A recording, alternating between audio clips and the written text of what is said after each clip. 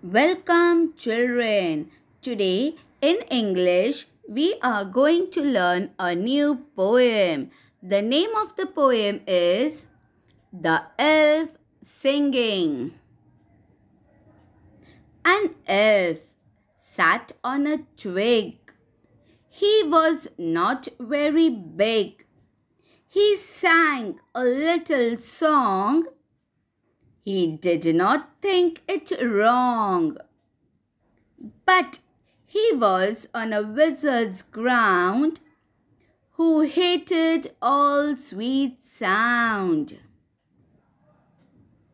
Elf, elf, take care of yourself.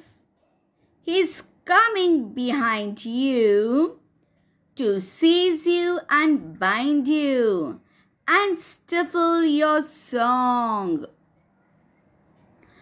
The wizard, he changes his shape in crawling along an ugly old ape, a poisonous lizard, a spotted spider, a wormy glider, the wizard. He's up on the bough. He'll bite through your gizzard. He's close to you now. The elf went on with his song. It grew more clear and strong. It lifted him into air. He floated singing away with rainbows in his hair.